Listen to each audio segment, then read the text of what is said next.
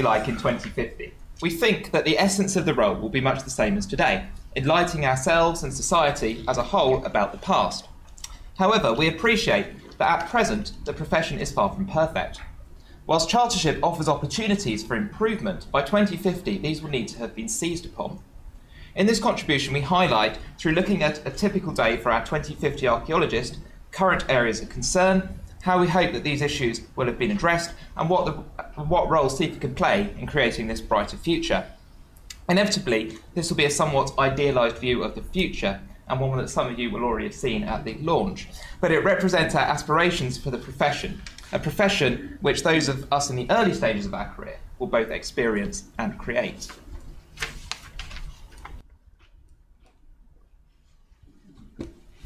There we go. So I spent my morning working on my latest project, in which I'm helping a local community to realise their ambitions for the regeneration of their neighbourhood. Now, talking in terms of 2015, the current outputs and outcomes from the majority of archaeological projects that happen, a grey literature report, an archive, perhaps something in an academic volume, these aren't really enough to demonstrate real public value. What do these mean to the communities in which we're working? How many of them actually use these, or are these outputs actually just used by other archaeologists in creating even more archaeology, and archaeological research? And even projects that do go beyond this, with open days and talks and maybe an interpretation board, this isn't far enough either. By 2050, we must be better and more imaginative at the ways in which we demonstrate the public benefit and value of what we all do. Now, there are examples out there of excellent projects that are happening now, that really do put public benefit at the heart of those projects and really do deliver and demonstrate the public value. And I'm sure everyone in this room can think of those examples, but we're going to touch now very briefly on a couple of examples, looking at it in two different contexts.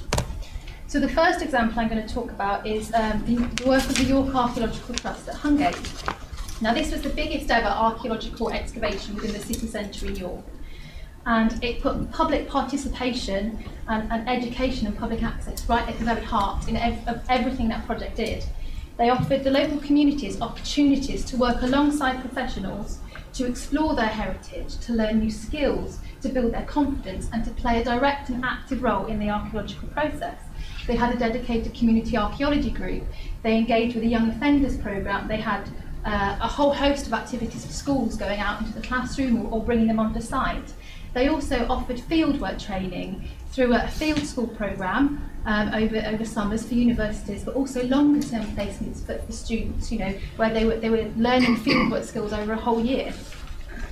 They also had the more standard outputs, the sort of open days, the site tours and the public talks, but they had site tours every day being offered through the Dig, their archaeological attraction up the road, and they had 6 wider public open days every year of the project. And this was all part of a redevelopment project, It was a partnership between the Archaeological Trust, the City Council and the redeveloper, and all this was realised through means of a Section 106 agreement that said that they had to put this public access and education and participation at the very heart of their project, which is what they did. Another example I'm going to touch on is the work of Surrey County Archaeology Unit. They work with Combat Stress, a mental health charity for veterans, and through archaeological activities such as talks and artefact handling, finds processing, taking part in training sessions and working towards formal qualifications, and taking part in community archaeology. These activities form part of a varied activity-based rehabilitation programme which help the veterans to learn new skills, to pursue new interests and to integrate back into civilian society. And I'd like to thank Hannah Potter, who's here today, who's a new generation member and is the community archaeologist at the Surrey County Archaeology Unit, for that case study. And if anyone wants to pursue that a bit further, she's just there, so please talk to Hannah and ask her any questions. So these projects and others like them, and many others like them, they need to be our inspiration and our springboard to achieve real public value and demonstrate public benefit across all the different areas that archaeologists work in. By 2050, we need to go beyond merely engaging with the communities in which we are working, but to work with those communities in the co-creation of projects. We need to develop pathways to impact for each project, that's tailored to the priorities and needs of each community, that empowers them to take an active role in the archaeological process. And we need for community archaeology to be exactly that, projects that are initiated by the communities, rather than simply a useful add-on that opens the doors for additional sources of funding for projects that are going to happen anyway. And to realise all this, we need to change the way that we work. We need the contractors at all sorts of levels and all sorts of scale that aren't already doing so to widen the scope of their work and to open their eyes to the wider benefits that their work can bring, not just ticking the boxes through the brief and through the WSI and getting the job done. We need those companies that are already doing this to not get complacent and to keep pushing the boundaries and exploring new opportunities to place public benefit at the heart of their projects. We need the curatorial archaeologists to widen their vision of what can be achieved and to work with contractors and consultants to develop meaningful enhancement works and meaningful dissemination from their projects. And we need academic researchers to ensure that they are answering research questions that are of public relevance and in the public interest, and that public benefit isn't only included as a bit of lip service in their funding bid to get the money. And scale inevitably is important here. You know, a one-day watching brief isn't going to be able to deliver the same scale of public benefit as, you know, a large-scale investigation project. But even if at this smaller scale, there must be more that we can do. The case study from Surrey shows that actually delivering public benefit doesn't have to be linked to a particular investigation project, but can be part of the wider remit of what we all do all the time. Now, the Chartered Institute has an important role to play here as the body representing heritage professionals. It must continue to work with other sector bodies, with CBA, Argeo, FAE, and the National Heritage Agencies, to work towards breaking down the barriers to participation in archaeology, to diversify the ways that archaeological knowledge is created, and to raise, and importantly deliver on, the expectations of the public benefit that archaeology can bring.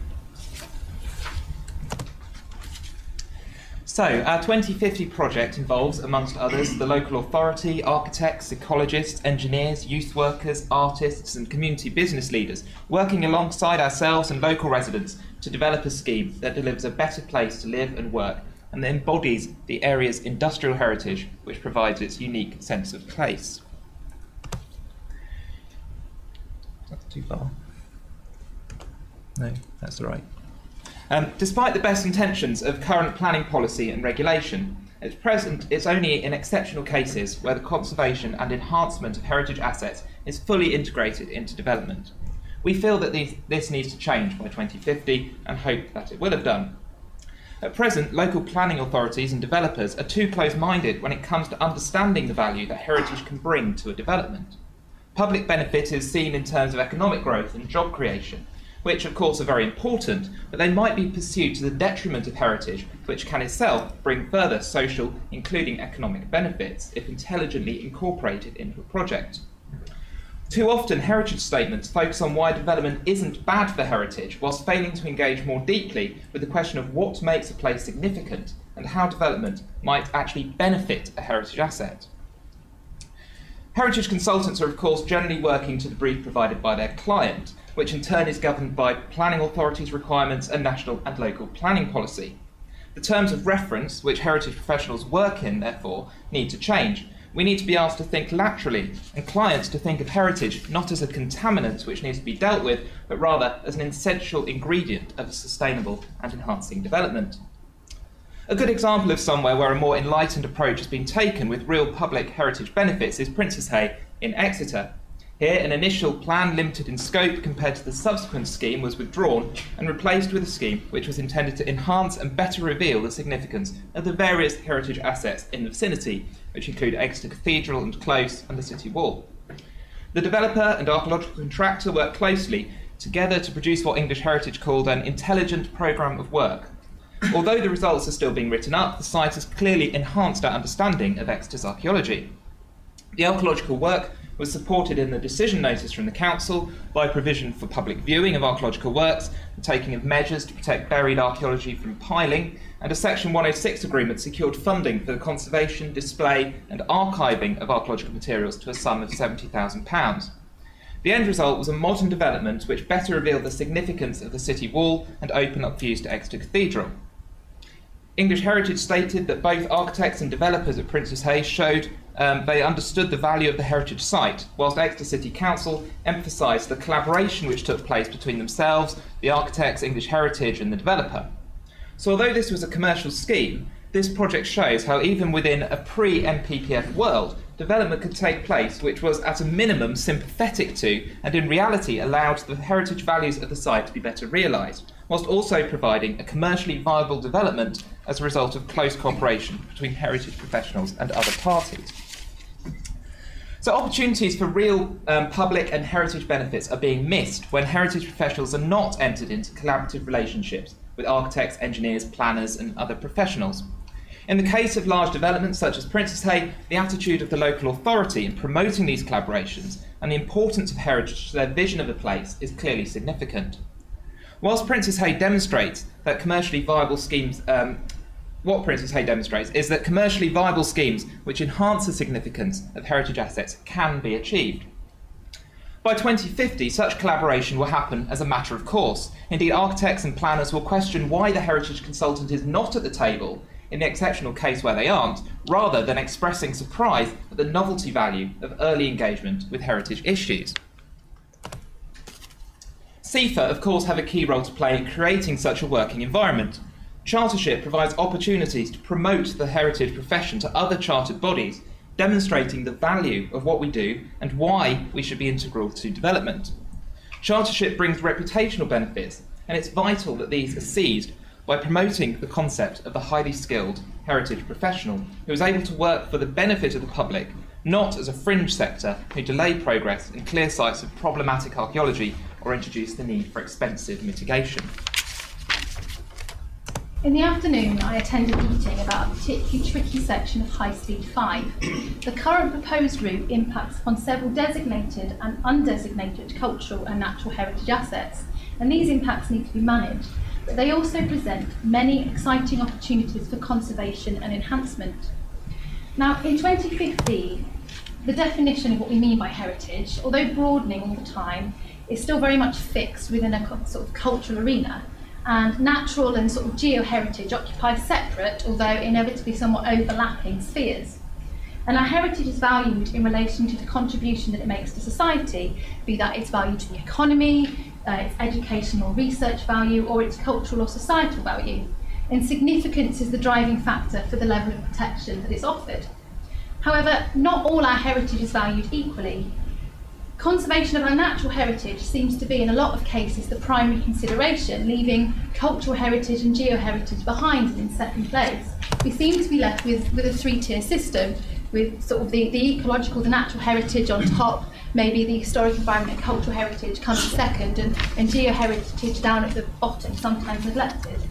So should the natural environment take precedence in this way forever? Aren't our geodiversity and our historic environment, our cultural heritage, not equally important? Because really they're all part of the same thing. It's all part of an integrated whole. In 2050, our heritage is full and integrated. The links between asset types have been fully explored and the barriers between them have been broken down. And as a result, our heritage is made up of everything that a generation inherits. This includes the natural heritage assets, the ecosystems, the habitats and the species. What today we think of as cultural heritage assets, the archaeological sites, the historic remains, the landscapes, the places, the artefacts and the collections. Our intangible heritage, our languages, our dialects, our cultural knowledge, our customs and festivals. And our geo-heritage, our caves, our mineral deposits, our fossil sites, our big glacial valleys and ribbon lakes. The vast array of designations that used to exist have now been replaced by a single integrated system that provides a suitable level of protection according to the significance of each asset. And it's a system that's able to adapt and remain meaningful to society as what society values or deems significance changes. As a result, our heritage is more widely understood and valued, not only because of its economic or its social or cultural benefits, although these important values are fully appreciated and acknowledged by society, but they are recognised for their intrinsic value and are worthy of protection and conservation regardless of their economic value to society. This is not to suggest that in 2050 we believe that everything should be conserved. This is no more acceptable in 2050 than in 2015, but we have more effective strategies and mechanisms to determine what is conserved and what is lost. And although not preventing change, we are more canny and effective in managing and shaping that change to our own ends to ensure the conservation and enhancement of heritage.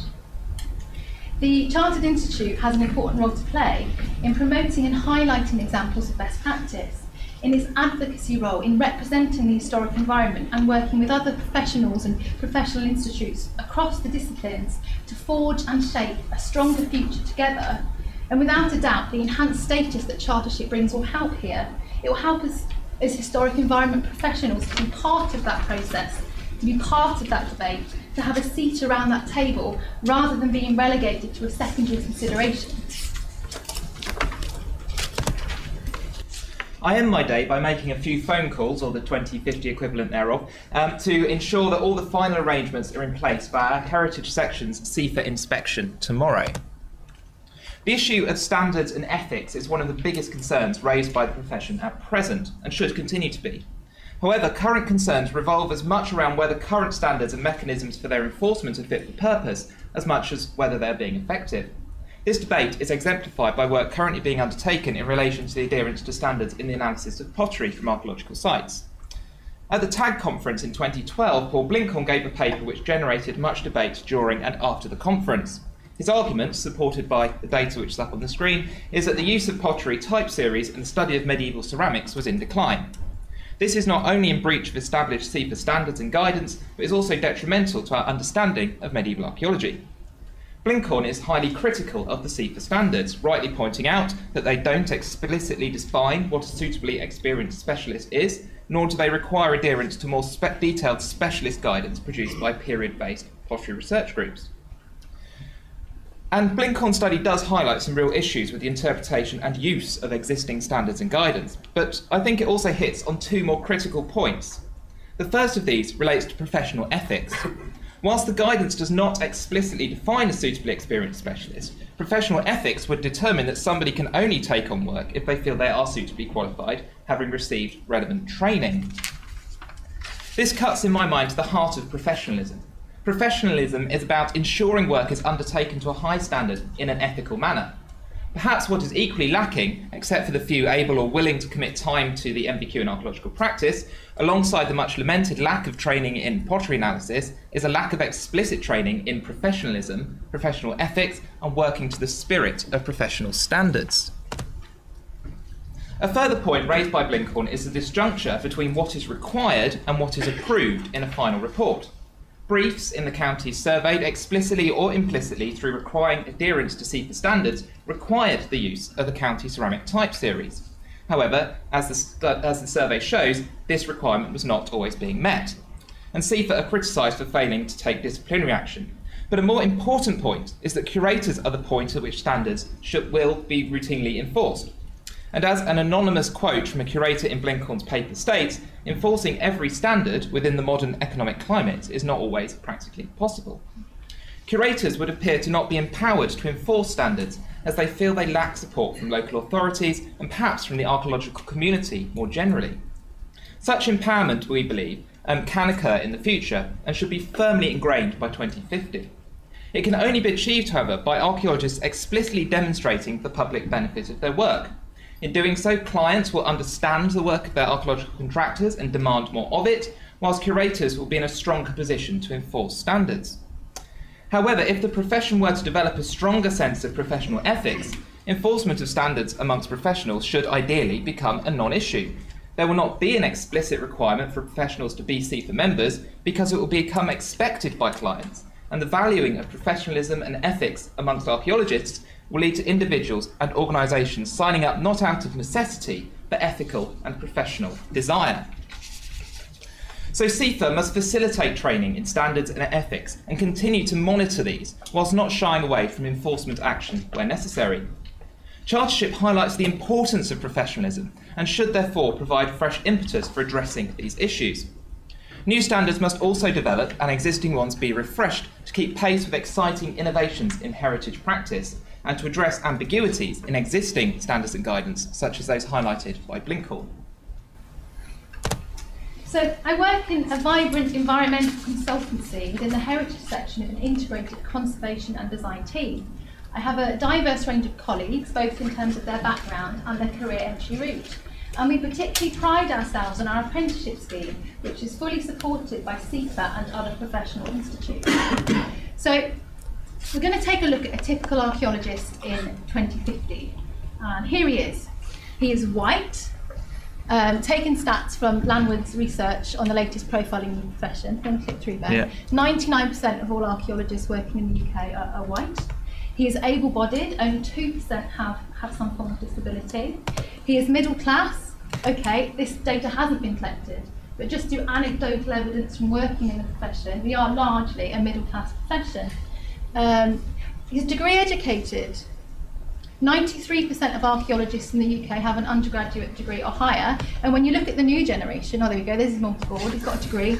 If you look at the new generation, those under 30, that rises to 95%. So we're very highly trained in terms of the academic route into the profession. And if he's over 40, then he's probably male. At the moment, there's more men are in the profession over 40. If he's under 40, then he's probably female at the moment. That's the way the stats are looking. So, hang on, just go back. Yeah, I can't go back. It's broken. Okay, never mind. So basically, it's presenting an image of the profession which really isn't very diverse at all.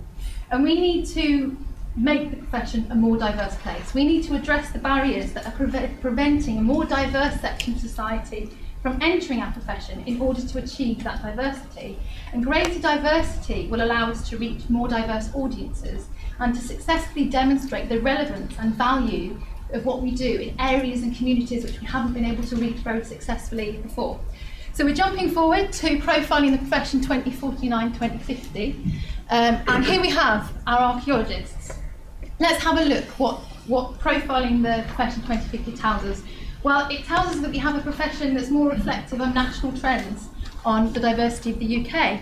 So we have archaeologists drawn from all the social backgrounds and all the ethnic groups that are represented in the UK. And as the nature of archaeological work changes, disability is not the barrier that it once was. This is an absolute necessity, not only to allow equal rights of access for people that want to come into the profession, but with the new retirement age at 75 and only going upwards, to accommodate the needs of those senior professionals, you know, that might need some more support in retaining their expertise. So maybe we need to add a couple more figures in there. And again, there we go. So, you know, these are our archaeologists of the future. So we have a highly skilled and qualified workforce. Entry to the profession can come by an academic route, but also via a vocational route and through apprenticeships. And with the vocational route being so well developed as it is in 2050, the prevalence of that academic route is starting to decline. So I've got the figures up there that, you know, maybe 60% of archaeologists are coming through a vocational route, maybe only 40% academic route. I don't know about those figures, you know, I had to make them up, but we might be somewhere in that area at that point. Both pathways into the profession offer a highly trained and valued and skilled individual. Not only skilled in technical archaeological skills, but also a whole host of transferable skills: leadership, business and finance management, project and people management, health and safety, public engagement, communication. When the New Generation Group a few years ago did our training survey, it's these sorts of transferable skills that the New Generation members were telling us that they were lacking. They weren't getting trained in that at work, they didn't get trained at university, and they're skills that they needed for their career. The difference between the two entry routes will result in them appealing to different types of student, and this in itself will introduce more diversity into the profession. And once you're within the profession, there's a well-developed career structure in which to work and a progression pathway, both within individual organisations and across the sector as a whole. Formal training is present and active within all archaeological organisations, no matter how small. Even the smallest unit is, you know, given the time and resources to properly train and develop their staff. And formal training in CPD responds not only to the needs that the individual identifies, but the needs of that organisation and the needs of the sector as a whole. And the impact of all training and CPD is assessed at each of these three levels. And the CPD in training happens by means of formal training courses that anyone can partake in by use of a virtual learning environment. And there's an industry-wide mentoring scheme that people can take part in. as currently being developed in a proposal by the new generation that we want to pilot a mentoring scheme for the industry. But there's also a formal programme of succession planning. So when senior practitioners do retire, we can transfer their knowledge and pass their knowledge on to more junior colleagues. That's not being lost.